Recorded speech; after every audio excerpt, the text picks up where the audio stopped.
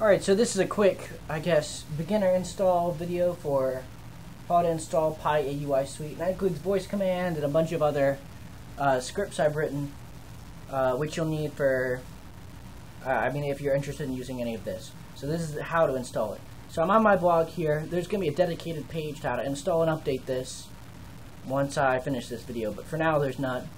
So you can go to any of my voice command or playing YouTube videos or really most of the Raspberry Pi stuff, and you'll get these install instructions. So I'm doing this on a Fedora machine. It'll work on 64-bit machines, Raspberry Pis, and I believe 32-bit machines. I haven't verified, but I believe so. So it's the same commands. However, on Fedora, which is what I'm using, there's not apt-get, there's yum. So the first thing you're going to do is you're going to run this command right here, and here press enter. I don't have apt-get, so it's obviously going to give me an error, C command not found, but that's good for you. You need to install that. And you also should probably make sure your machine's up to date. I have a page on how to do that, but basically you're going to run sudo apt-get update and sudo apt-get -y upgrade and sudo reboot. And you're going to do all three of those. And you can do them one at a time, you can do them with a double ampersand, it's whatever, it's up to you. So once that's all done, you're rebooted, your system's up to date, everything's set, you have Git installed. Now we're going to use git clone, and we're going to grab the PiAUISuite. So this grabs all the source code and the binaries and the install scripts. So we're going to copy that into your terminal. Also, a terminal is easy to open, you Google it, and you'll figure it out. It's Linux, you need to, it might be foreboding at first, but it's not that bad. So you're going to copy this command in there, git clone. So it's going to say cloning into blank. That's the folder it's cloning into. So it's cloning into PiAUISuite. So we're going to cd into PiAUISuite. You see there's a bunch of stuff here, the license, the makefile, the readme. The first thing you're going to do, cat readme. You're going to read the readme. It will tell you a lot of things in here. So it'll tell you what it requires, the things it requires. Command to tell you which dependencies you might need to install. You don't need to run this command manually. It will do this actually in the install script, but just in case. And then I'll give you a brief description and a post on my blog about each one, which will tell you a lot of stuff. For each one, there's a man page on there. There will be comments with questions and concerns and problems that you might have also had. So please look at those. You can always feel free to contact me. My contact information is on here. But try to at least read through the README and look at those first. So there's also the license. You should look at the license, but it's your generic GPL license with the clause that if you meet me and you like my software, you should buy me a drink. And that's somewhere near the top. This is a long license. I didn't know this license was this long. You should probably read one of these at one point in your life, just because. So now we should cd into install, and if you ls there, you see you have three commands. Now you should be able to type in and auto tab complete, because Git, the way it works, it should keep your files as executable. If it doesn't, see it's got that RWX there. If it doesn't, you can always do chmod +x star, and we're going to make everything executable in this folder, because they're all supposed to be executable anyways. So now, and that's what these says, cd PiAUISuite install.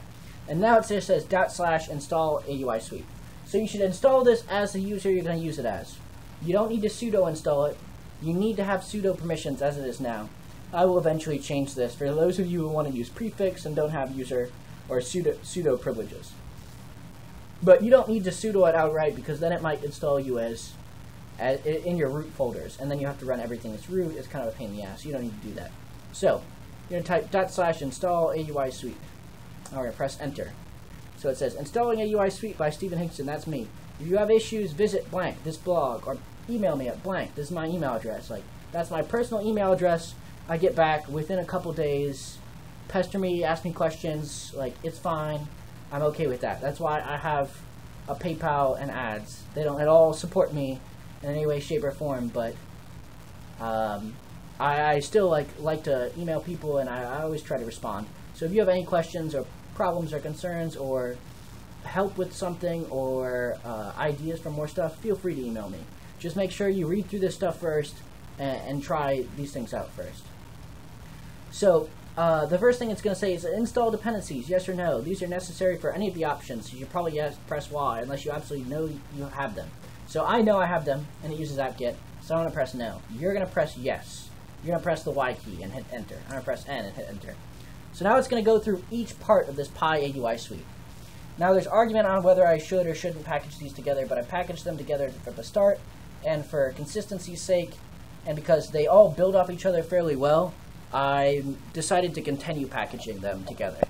So they each have their own blog post, and I encourage you to read through in the README and read the blog post about what each does, because you might or might not want them, and it's kind of good to know beforehand. So play video is really nice. It indexes your movies and TV shows if you're using it as a media server in order to quickly find, randomize, and or play them. So it can play multiple videos in a row. It can search through videos, and it's really nice. That's how I play videos. In my videos, when I say Rosie or Jarvis, play this, like that's how it does it. I mean, it's not XBMC. It's not pretty as of yet. We're working on it, but it's useful. So we're gonna press Y here. Y. Press enter. So it says installing play video. That's how you know it's confirming. Enter movie video root folder location. So depending on your system, this is where all your movies are. You can put them in whatever root folder. If you're not that organized and they're somewhere in like /media, you can just type in /media. That's fine. It'll only select movie files from that hard drive. Movies and I should say audio. It'll select like MP3s as well. But it'll narrow it down. It's not going to try to play a docx file.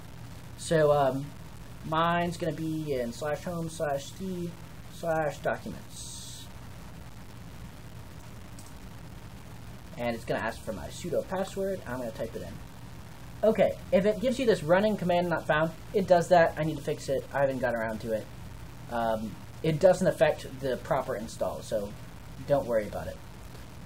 So now it says done installing play video. So it's going to make this nice cron script for you and update every day at midnight, and it's got all your videos and stuff. So install downloader. This script automates the downloads of tournaments. Example, download Wheezy finds and downloads the newest Debbie and Wheezy image. Like generic legal disclaimer, don't download things illegally. This may be different based on your country, etc., etc. I don't really care. We're going to say yes. So installing downloader script. Enter host. Example, localhost. This is probably what it is.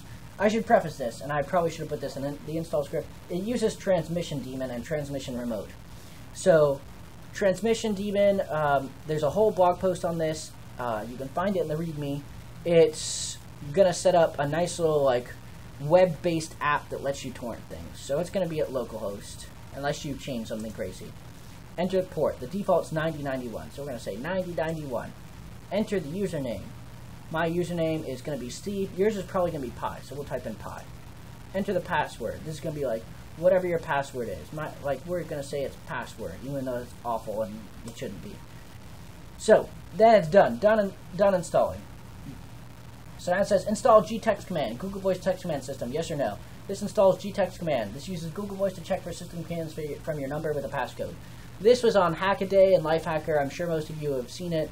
If not, you should. It's kind of cool. There are people who argue it's unsafe, but they really don't know what they're talking about. Trust me, like, unless you have a GSM clone, which is a couple $1,000s. So if you work for someone high up in government, or you're a high-level corporate employee and you're using a corporate system, don't do it. But for personal use, like, it's not something you should worry about. I mean, it costs thousands of dollars, and I have to get physical access to your phone to break this. So I wouldn't worry too much about it. I like it. It's super convenient, especially if you don't have a smartphone.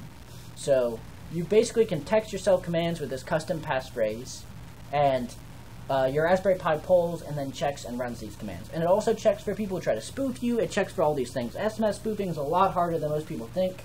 Google Voice does some nice little things. The SMS spoofing most people know and love doesn't actually spoof the number. It's actually a little trick that phones do. So this doesn't do that. It uses Google Voice. Google Voice has built-in spoof prevention. I have even more on top of that. So, you know, if you have professional worries, go ahead and contact me and we can discuss them. And if anyone can break this, like, I would be very impressed. I'd probably give out a cash reward. Please do so and, like, show me, and that will be awesome. But in the meantime, you should if you want this, it's very safe to trust. So, I mean, there's no reason not to say yes. So, if you're not going to use it, you don't need it, because it does poll every 2 minutes. But if you are going to use it, like I do, you know, you're going to text from the grocery store or something to download something. It's really useful. So press Y. Enter your Google Voice username. I apologize for all the international people, like everyone in the UK and Australia and etc. Like, Google Voice isn't there. Like, I'm sorry, Google hasn't allowed that. Hopefully they will within the next couple of years. So you can all just press no instead of yes on GTextMan. So enter our Google Voice username. You can put your email address, or you can just put, so I have a custom me@stephenhickson.com. It's custom Google supported, but you can, if you have a Gmail, you can put just your Gmail without the email address. It doesn't matter. So enter my password. My password is going to be password again. Enter your command keyword. So this will precede every valid command. So on the blog post, when you look at it, it'll say like command download this. So we're going to say something like secret. Like, you can put anything you want, and it's going to have to be before that. Enter your valid number. So this is going to be your phone number. So mine's going to be like 1-555-333-4444. And that's the number to accept commands from. So that's going to be my personal phone number. So that's done installing. You don't have to give it your Google Voice number. It'll figure that out up yourself. So then it's going to ask you to install GB API. It's also Google Voice, so if you're international, go ahead and skip this. I'm sorry. This is really cool. It actually allows you, instead of running commands or something like that built in, it actually allows you to send and receive and check text messages. And it also does contact stuff. So it's really cool for home automation, because instead of having to write your own or use something like Twilio, which costs money, or rely on anything like that, you can, you know, just call GB API with these flags, and you can use man GB API, or look on the blog post to see like how it works, like what flags you need to send it. But basically, you can use it like, say you have a home alarm system and you want to text you every time the door opens. Like, that's really easy with this. So we're going to go ahead and install that in case we ever want to use it too. It doesn't run all the time. It just runs when you run GB API. So it's the same thing. Why do I do this if you type in both? Because this uses less information. The other one's more specific. So we're going to do that again. me@stephenhickson.com. My password is password. And then that's done. That's all GB API needs. Install YouTube scripts. So first of all, for those of you using the Raspberry Pi browser scripting options, I've been changing that. I'm probably going to continue changing that a lot. I apologize. Things won't be the same. I'm trying to get it to work so that it replaces the actual video itself with a button that says play, but unfortunately YouTube keeps overriding my changes, so as of now it flashes up a play button and removes it, or at least on my alpha version that you guys don't have. So the current version, as of this video, puts up a little button that says OMX on the far left hand side, and you'll see it scroll with you. So I replaced their old system, but replaced the URLs because it wasn't working. It wasn't letting you go to the second page of searches and stuff like that. So, I mean, keep updated with the blog. It's going to tell you all the changes. I'm probably not going to make a new video for every little change for the install. So, keep up with that, and it'll tell you what's going on. And like I said, you feel free to contact me and I'll explain it. So, if you're using Midori, like, look at that, and also make sure you enable user scripts. There's a post on how to do that in the blog, but you can search Midori enable user scripts. There's a lot of options. You have to do that first. So we're going to say yes, because this also includes YouTube, YouTube Safe, YouTube Downloader, and other scripts, so you can download, stream, and browse the videos. I actually use this on all my laptops at this point. I replaced OMX Player with VLC on Fedora because it's really nice, and it gets around the YouTube, or at least Verizon, I think. They do this weird thing where they mess with the YouTube videos. And you can edit your host file and do some other things to kind of get rid of it. But this is nice because it streams them at 1080p, like directly to VLC, and you don't have to worry about flash ads or any of that. So we'll type in yes. So it might give you a warning, the MIME warnings. That's when, and if you can see, that has nothing to do with my stuff at all. Don't worry about that. That's used with the update desktop database file, and I mean they're old ones that they discourage, but still work. So I don't use them, but other things you use might do it. So just don't worry about it. So it says updated YouTube downloader, so it gets YouTube downloader, all that. That's good. So install voice command. This is in my opinion, the coolest script. It's probably what most of you are here. I'm sorry it's at the end. Like, it's the newest one I have. So Basically, customizable voice control system uses Google speech recognition and Google speech to text to listen to you, respond to you, and run commands based on what you say. There are a lot of people who are asking on getting a solution that doesn't use Google. I did. That was what it was originally. It was nowhere near as good. And you can go back and you can look in the earliest revisions of GitHub and you can get that version if you want. I'm not gonna officially support it though, so I'm not gonna make an install script that does that because it's Pocket Sphinx is alright, but it's nowhere good as the Google Speech is just, it's really, really good system. It's very responsive and it gets most of the things you do. So that's why I use that quick, brief overview. I'm sorry if your internet connection isn't good enough. Yeah, that sucks, and it's really awesome to kind of see those things but not be able to use them is kind of bad. I apologize. I'll keep looking into other options, but until I see something that really rivals it, I'm not going to switch. So we're going to say yes. Would I like voice command to try to set itself up? So this is important. So if you don't have, if you have weird microphone options and etc., you kind of need this. So it runs voice command -s, which is in the blog. You can see that. It's going to try to set itself up manually. So here where it asks if we want voice command to set itself up, normally you would press yes. So that runs the command voice command -s. It sets everything up. Because it can also be done manually and because it's kind of a large thing, I'm going to do it in its own video. So go to my video, see the next one. I'll also put a link up here and you can see what that is. So I'm going to press no, and it tells you how you can do it manually, and then you're done. You can use all these scripts, you can do play, and there it is. You can do voice command, there it is. You can do GVAPI, and there it is.